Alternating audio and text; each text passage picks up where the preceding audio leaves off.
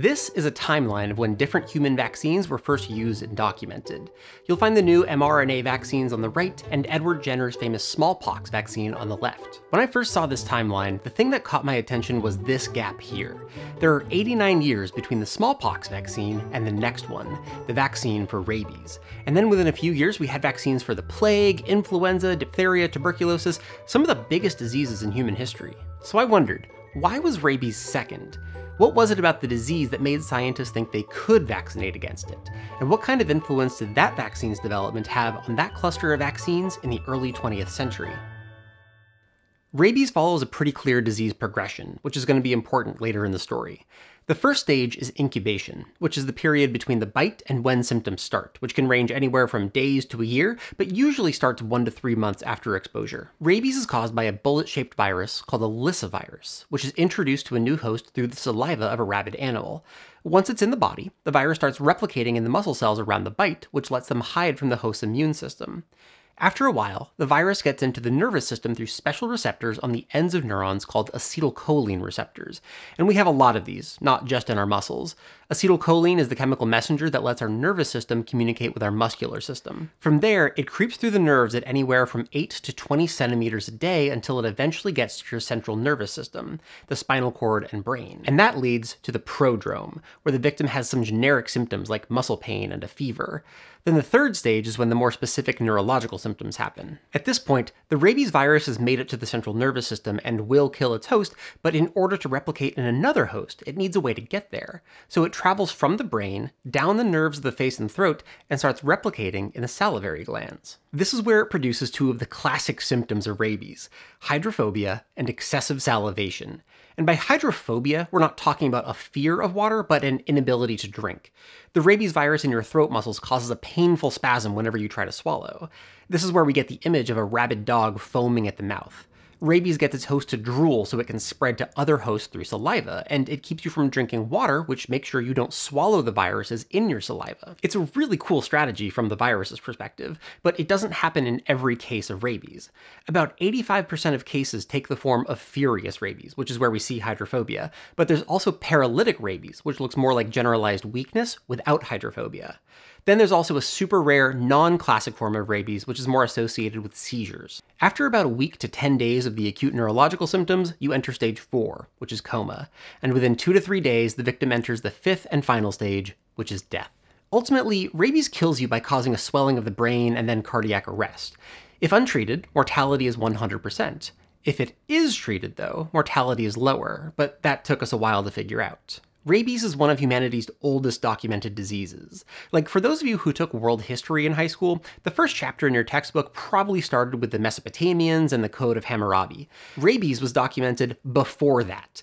The idea that dog bites could cause death was documented over 4,000 years ago in the laws of Veshnuna. By about 400 years later, healers recognized that rabies probably spread by something in the dog's saliva, kind of like how a snake bite has a special venom in it. But the most detailed ancient account comes from ancient India's Susruta Samhita, which dedicates about 1,000 words to rabies and accurately describes its symptoms, including hydrophobia. The Susruta Samhita comments, "If the patient in such a case becomes exceedingly frightened at the sight or mention of the very name of water, he should be understood to have been afflicted with water scare, and be deemed to have been doomed." This is why historians are confident that ancient scholars were documenting rabies. The combination of dog bite plus hydrophobia is pretty uniquely a rabies thing. Even the long incubation period has been documented for thousands of years. But that doesn't mean we've been making progress since then. The big Greek thinkers didn't give us much. Hippocrates doesn't actually mention rabies, and Aristotle got it pretty polar opposite wrong. Like, he recognized that rabies existed in animals, but he thought that humans were immune to it. But of all the Greeks, it was the poet Homer who contributed the most to rabies. He used the term lyssa when describing a warrior in the passion of battle, which is where we get the modern name for the family of viruses that cause rabies, Lyssa virus. Lyssa can translate directly to rage or fury, or of course, rabies. And staying in ancient Greece, the legendary three-headed dog Cerberus was described as drooling like a rabid dog, and myth had it that his saliva dropped on the ground and gave rise to a plant called aconite, also known as wolfsbane or monkshood. Now, for as long as physicians have known about rabies, they've been looking for treatments for just as long, but with no success. Ancient Rome's Pliny the Elder recommended taking the dog that bit you, clipping off some of its tail, and taking that as a remedy. This is where the phrase hair of the dog comes from. It's a reference to the hair of the dog that bit you. Pliny also recommended cutting out a ligament from within the dog's mouth when they were a puppy, or you could use a mixture of dung of a badger, cuckoo, and swallow. Obviously, none of this worked. Fast forward a few hundred years, and the Islamic scholar Ibn al-Razi documented rabies as well, telling this story. There was with us in hospital one such man who barked during the night and then died. Another did not drink water, but when some water was brought to him, he was not afraid of it, but said, "It stinks, and the stomachs of dogs and cats are in it." Yet another patient, when he saw water, shuddered, shivered, and trembled until it was taken away from him. Doctors kept documenting rabies through medieval times without making progress on treatments. But this is when we get the English word rabid and the French term la rage.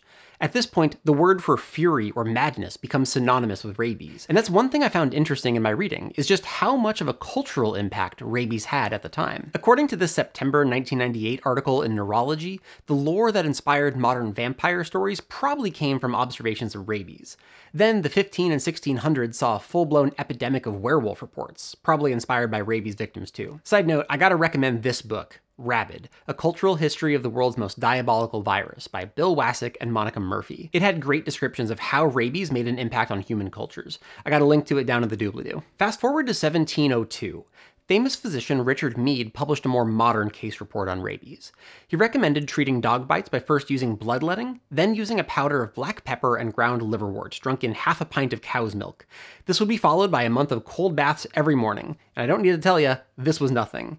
But someone would need to do something soon. By the way, for those of you who are sensitive about the treatment of animals, skip ahead like 45 seconds. By the late 18th, early 19th century, it became more popular for wealthy people to have dogs, especially in cities, and this created a ton of overhyped anxiety about rabies. Overhyped in the fact that diseases like tuberculosis and cholera claimed way more lives than rabies. The result was the culling of thousands of dogs throughout Europe thanks to rabies anxiety. Paris alone killed almost 10,000 dogs in 1879. Making things worse was the fact that by the early 1800s, we didn't really know much more about rabies than what Sosrutta had written about millennia earlier. In 1805, Benjamin Rush wrote an account of rabies and took some shots in the dark about what caused it. He thought rabies was a type of fever, which would have been understood as its own disease anyway based on the humoral theory. And one of Rush's students, James Meese, thought rabies might pop up spontaneously in dogs. He also drew parallels to tetanus, another disease that spread through the nervous system and associated with puncture wounds. By the mid-1800s, some doctors and veterinarians believed that dogs could just become rabid, maybe from hunger or dehydration or, interestingly, sexual frustration. They thought that switching from a free-roaming wild life to a domestic life so quickly was unnatural for doggy sex lives. So, in 1845, an Italian man that just went by Monsignor Storti wrote to the Medical Gazette of Milan to recommend seraglios for dogs, basically brothels for dogs. As far as I could tell, this never became a thing, but it's a visual. But rabies anxiety wasn't just a European thing. Over in the US, frontiersmen found out that skunks and wolves could transmit rabies too, and tried using indigenous treatments to fight them. Like the Blackfoot tribe suggested sweating out the illness, but more practically, they suggested just getting ready for death. So by the mid-1800s, rabies was a full-blown health panic. Anyone who cured rabies would become a worldwide celebrity. And this is how we got the world's first scientific vaccine. By the year 1870, there was only one human vaccine to speak of, the smallpox vaccine made popular by Edward Jenner in 1796. This is the one where he gave cowpox pus to healthy people and they developed immunity to smallpox. Obviously, it was a big deal in the history of medicine, but Jenner had no idea how the immune system worked, and even by the 1870s, nobody had made a ton of progress towards its understanding. That's where Louis Pasteur comes in. Pasteur thought it might be possible to find vaccines for every infectious disease. He'd been studying a bunch of different microbes and thought that an understanding of each of them would help systematize vaccine creation. I gave you Pasteur's biography in the germ theory video, so I don't want to repeat it here, but I do want to spend time understanding why he thought it would even be possible to vaccinate against rabies in the first place. At this point, Pasteur was a well-known scientist who'd already helped figure out the process of fermentation, stopped an epidemic among France's silkworm population, disproved disproved the ancient idea of spontaneous generation, and of course, invented pasteurization. All of this was influencing the broader concept of germ theory, the idea that microorganisms cause infectious disease. Cool, so you want to make some vaccines. Where do you start? Well, the Pasteur lab decided to focus on cholera in chickens, which was ripping through France in the 1870s. The main biography of Pasteur tells a story like this. In 1877, the Pasteur lab started studying the germ that causes chicken cholera, what another scientist called Pasteurella multicida. Then one day during the particularly hot summer of 1879, a lab assistant named Emile Duclos was supposed to inject a sample of P. multicida into chickens, but forgot. He ended up leaving the bacteria out, then went on vacation for a few days. When he came back and injected those bacteria into chickens, they got some mild symptoms, but otherwise recovered. So they took those chickens, got a batch of new chickens who hadn't been exposed to this weakened bacteria, and injected both sets with a new, full-strength strain of cholera germ. They found that the chickens who had previously gotten the old, abandoned bacteria didn't contract the disease from the fresh batch of microbes, while the new flock did. It turned out that the old batch of cholera bacteria had been weakened to the point where it didn't produce infection, but the chicken's immune system had learned to recognize it, training it to fight the bacteria if it encountered it in the wild ever again. Pasteur called this process attenuation, and repeated the experiment a bunch of times to conclude that the summer heat and air exposure had attenuated the bacteria. And this was an encouraging first step towards his goal of systematizing vaccines. Unfortunately, it wouldn't be that easy for his next target. Anthrax. In 1876, Pasteur's main rival, Robert Koch, came out with an important research paper about the etiology of anthrax in livestock. So Pasteur and his assistants, fresh off the chicken cholera vaccine, began working on an attenuated vaccine against anthrax too.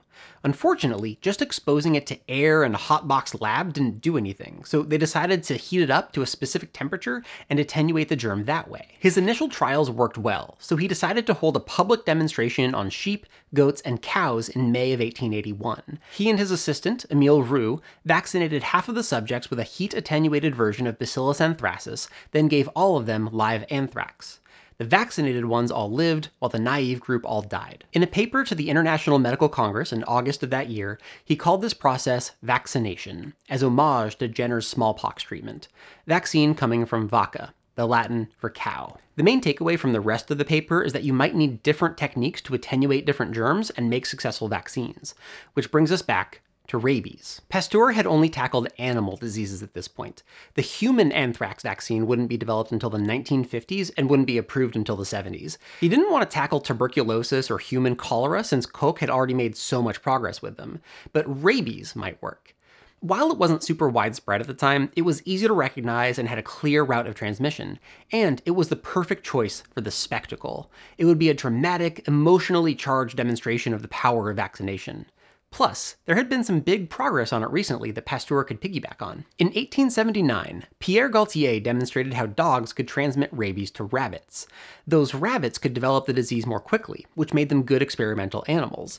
Plus, scientists were getting confident that the germ that causes rabies was something in the rabid animal's saliva.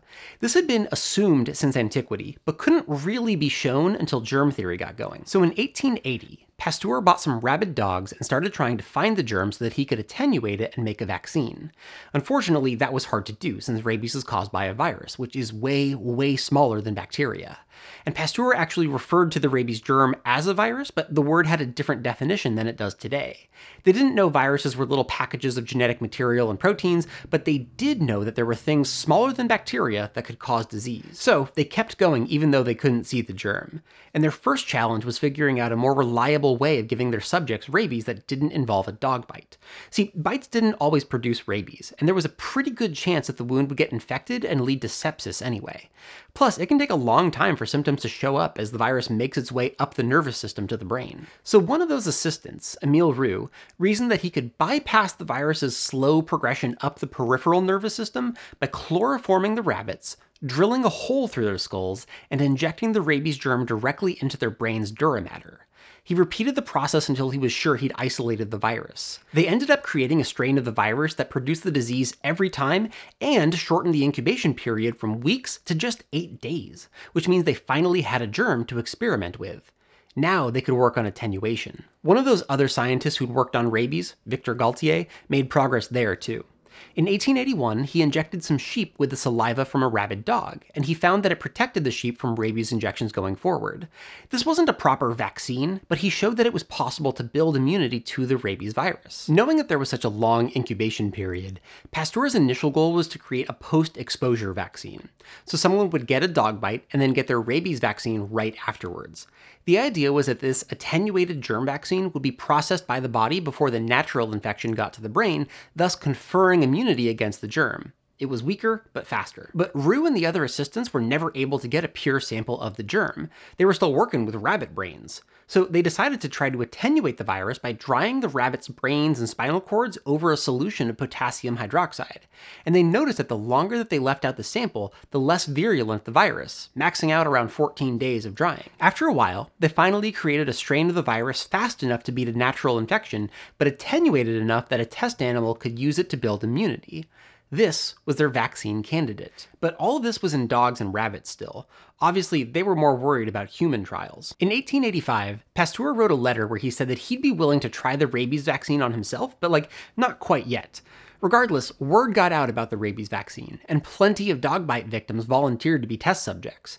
They were looking at a 100% fatality rate otherwise, so even if there was a tiny chance the rabies vaccine would work, it was worth it. Now, Pasteur knew that his reputation depended on a successful first public attempt, so he had to be cautious here. And while he didn't publicize the results at the time, Pasteur's private notebook showed that he tried the vaccine on 2 human patients, both of which were referred to Pasteur as a last resort.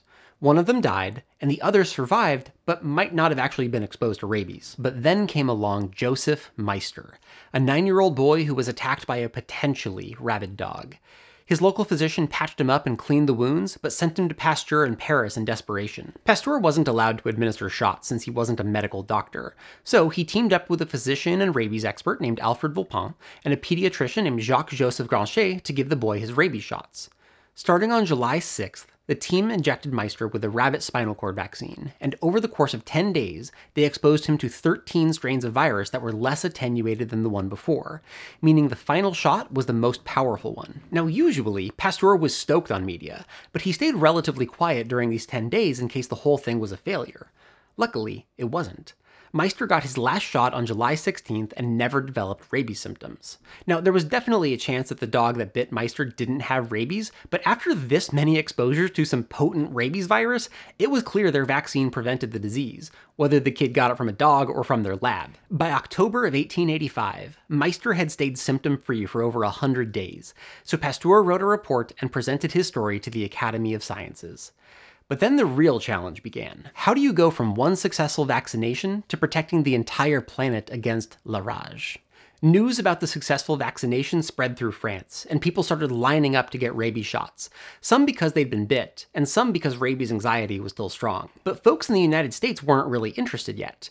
Europe had a way more advanced medical science scene at the time, and only a few young American physicians kept up with European science. But that would start to change thanks to a high-profile case in America, just a few months after Meister. On December 2nd, 1885, 4 little boys from Newark, New Jersey were bit by a rabid dog. The next day, an American doctor got in touch with Pasteur and asked if he could send them to Paris for the vaccine. And before long, their town was pooling together money to send them on a ship overseas. Andrew Carnegie even donated to the cause. Within a few weeks, the boys were on a steamship to France, supervised by one of their mothers who was 8 months pregnant. The boys made it to France by December 21st, they got their series of shots, and survived. And all this time, American newspapers were hooked on the story. They started reporting on rabies, supposed cures, and eventually about Pasteur's background in germ theory. And this was a big deal because it showed Americans that this new form of medicine was worth paying attention to. It's not far-fetched to say that these boys brought germ theory to North America. The Newark boys left Paris on January 3rd, 1886, and a few days later, the original Meister story was published in English in Popular Science Monthly, which is when the global demand for the rabies vaccine skyrocketed. Pasteur realized he'd need more space to expand vaccine production, so he did a bunch of fundraising and opened the Institut Pasteur in 1888. And the Institute became a massive deal in the history of medicine. Chances are, if I've said that a French guy helped develop an important medicine in the late 19th, early 20th century, they were probably involved at the Institute. Like the diphtheria antitoxin, tuberculosis vaccine, discovery of the plague bacillus, typhus transmission, and the basis of the innate immune system were all studied at the PI. But of course, The rabies story doesn't end here. By 1903, a scientist at the Institute found that the causative agent of rabies could be passed through a filter, which meant it was probably a virus. Then, over the years, as virology developed as a science and electron microscopy became a thing, we got a much better idea of what the virus looked like and how it worked. The vaccine itself has changed too. In 1915, they started attenuating the virus with phenol instead of air, and eventually stopped using rabbit nervous tissue in the 1950s. And of course, scientists are still working on more effective rabies vaccines today. But I'm more interested in the public health response. Like, it was clear that controlling rabies in humans meant controlling rabies in dogs, whether that was through vaccines or the Italian doggy brothels from 1845. And the best starting point was going to be domestic animals. It would be way easier to vaccinate everyone's pets compared to wild animals. But this is where the story starts spreading out on a country-by-country basis. Like, the UK had a big rabies problem by the end of the 19th century. There were 672 human deaths from rabies in the country in 1895. Now, prior to the vaccine, Parliament had already tried to control the problem by requiring dogs to be muzzled in public. And once the vaccine came out, they wanted to use it as part of the strategy too. But first they need infrastructure for distributing it. So they took inspiration from the Pasteur Institute and started the British Institute of Preventative Medicine in 1891, which was renamed to the Lister Institute. I got a video all about Joseph Lister, its namesake, if you want to check it out. The UK declared itself rabies-free in 1903, and only had a few cases ever since then, mostly between the world wars. And a few countries followed their model to get us where we are today. Like, the United States had 6 facilities that produced rabies vaccine by the year 1900. And over time, different US states led vaccination campaigns for dogs, so that by the 40s and 50s, rabies was pretty much under control in the states. Then in the late 1970s, the US and parts of Europe started programs where they put oral rabies vaccines in bait packages to help control rabies in wild animals. And they're not trying to eradicate all the rabies, just keep human population centers safe. But of course, it's a different story in poorer countries. In 2019, India had over 5,200 deaths from rabies. That same year, Nigeria, Pakistan, and Ethiopia all had close to 1,000 deaths from rabies as well. Just like other infectious diseases, we see the pattern of low-income countries get higher disease incidence. So the follow-up question is, can we ever get rid of rabies? Probably not. Island nations like the UK and Japan have kept themselves clear from rabies for big stretches of time, but it still hasn't been that long. Like, Bali declared itself rabies-free and saw an outbreak starting in 2008. And while we'll never vaccinate all the wild bats and skunks, they're not our biggest worries anyway. Dogs make up 90% of human exposures to rabies and 99% of human rabies deaths. And by far, the biggest factor in preventing a human infection is how successfully a nation vaccinates its dogs. Unfortunately, that isn't likely for the poorer countries where rabies is most common. Diseases like malaria and tuberculosis kill way more people than rabies. Plus, the prohibitively high cost of vaccinating dogs means that rabies isn't the #1 priority. And aside from public health challenges, the biggest remaining hurdle is treatment once somebody has already been infected. The cool thing is that there have been people who have survived rabies once symptoms showed up.